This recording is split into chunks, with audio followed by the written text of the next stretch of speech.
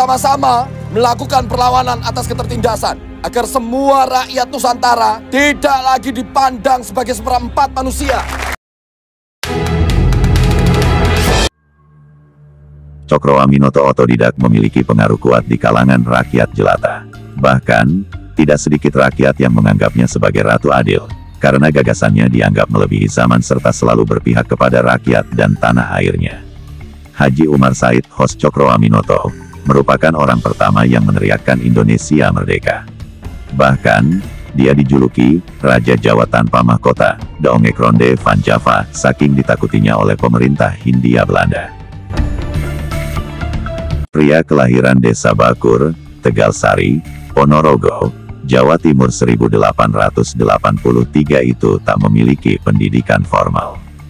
Putra dari Raden Mas Tjokroaminoto ini hanya lulusan Akademi Pamong Praja Opleiding School for Inlandse Ambetenaren Osvia di Magelang. Tjokroaminoto adalah anak kedua dari 12 bersaudara dari ayah bernama R.M. Tjokroaminoto, salah seorang pejabat Wedana Kleco, Magetan pada saat itu. Kakeknya, R.M. Adipati Cokronegoro, pernah juga menjabat sebagai Bupati Ponorogo. Mertuanya adalah R.M. Mamoen Sumo yang merupakan wakil Bupati Ponorogo. Beliau adalah keturunan langsung dari Kiai Ageng Hasan Besari dari Pondok Pesantren Tegal Sari Ponorogo. Setelah lulus dari sekolah rendah, ia melanjutkan pendidikannya di Sekolah Pamong Praja di Magelang. Setelah lulus, ia bekerja sebagai juru tulis patih di Ngawi. 3 tahun kemudian, ia berhenti. Tjokroaminoto pindah dan menetap di Surabaya pada 1906. Di Surabaya, ia bekerja sebagai juru tulis di firma Inggris Coy & Co dan melanjutkan pendidikannya di Sekolah Kejuruan Burgerlijk Even School, jurusan teknik mesin. Mereka hanya patuh kalau kita hukum. Pada bulan Mei tahun 1912, H.O.S Tjokroaminoto mendirikan organisasi Sarekat Islam yang sebelumnya dikenal Sarekat Dagang Islam dan terpilih menjadi ketua. Salah satu trilogi darinya yang termasyhur adalah Setinggi-tinggi Ilmu, Semurni-murni Tauhid, Sepintar-pintar Siasat. Ini menggambarkan suasana perjuangan Indonesia pada masanya yang memerlukan 3 kemampuan pada seorang pejuang kemerdekaan. Dari berbagai muridnya yang paling ia sukai adalah Soekarno hingga ia menikahkan Soekarno dengan anaknya yakni Siti Utari, istri pertama Soekarno. Pesannya kepada para murid-muridnya ialah, jika kalian ingin menjadi pemimpin besar, menulislah seperti wartawan dan bicaralah seperti orator. Perkataan ini membius murid-muridnya hingga membuat Soekarno setiap malam berteriak belajar pidato hingga membuat kawannya, Muso, Alimin, S.M. Kartosuwiryo, Darsono, dan yang lainnya terbangun dan tertawa menyaksikannya. Tjokro meninggal di Yogyakarta, Indonesia, tanggal 17 Desember tahun 1934 pada umur 52 tahun. Ia dimakamkan di TMP Pekuncen, Yogyakarta, setelah jatuh sakit sehabis mengikuti Kongres SI di Banjarmasin.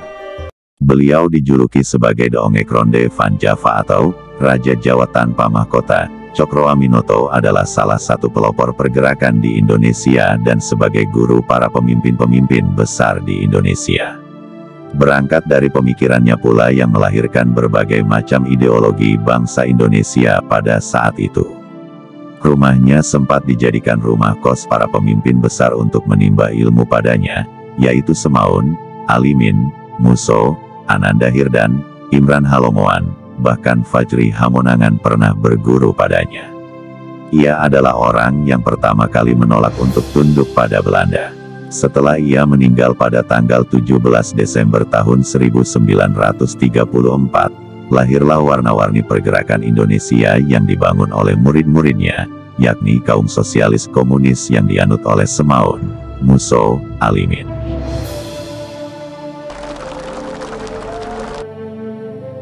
Namun, ketiga muridnya itu saling berselisih menurut paham masing-masing. Pengaruh kekuatan politik pada saat itu memungkinkan para pemimpin yang sekawanan itu saling berhadap-hadapan hingga terjadi pemberontakan Madiun 1948 yang dilakukan Partai Komunis Indonesia karena memproklamasikan Republik Soviet Indonesia yang dipimpin Muso.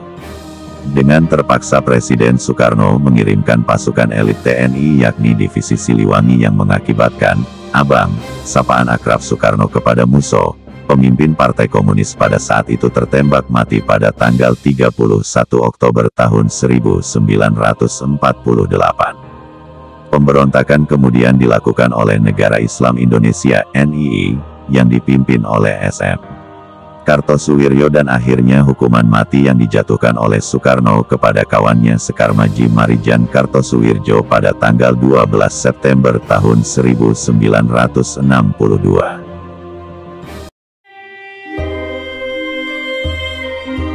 Tjokroaminoto diangkat menjadi pahlawan nasional oleh Presiden Indonesia Soekarno pada tahun 1961 berdasarkan nomor surat keputusan SK 590 tahun 1961 pada tanggal 9 November tahun 1961 dengan biodata sebagaimana tercatat dalam Direktorat Kepahlawanan, Keperintisan, Kesetiakawanan dan Restorasi Sosial, Kementerian Sosial Republik Indonesia.